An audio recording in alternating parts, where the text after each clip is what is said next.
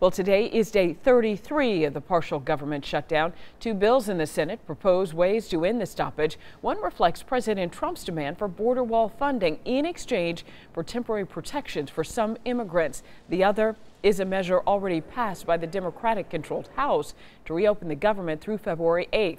It does not allow money for a border wall, but gives bargainers more time to talk. Neither bill is expected to advance. Well, hundreds of thousands of government workers are on furlough because of the partial shutdown. We've shared with you their stories and how others are helping them survive. New this morning, CBS 46's Brittany Edney goes deeper after uncovering the personal blog of one cancer fighter who's also a furloughed federal worker. To reject this proposal, Democrats would have to prioritize political combat with the president ahead of federal workers. While politicians in Washington battle over the month-long government shutdown, there were no serious negotiations with Democratic leaders. Here in Atlanta, one furloughed worker is in a different fight. It could be your next door neighbor. A fight for her life. And I just learned last week my tumor marker increased when we thought we had it under control. When I stumbled across Chrissy's blog, I saw the difficult decisions she's facing.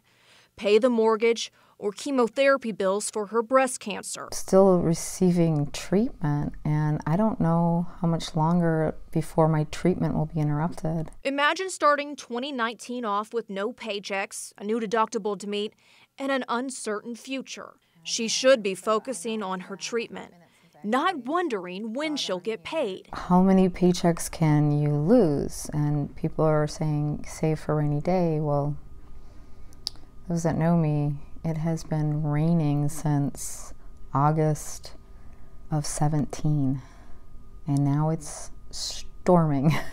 The last thing she needs is more stress. It really, it's awful.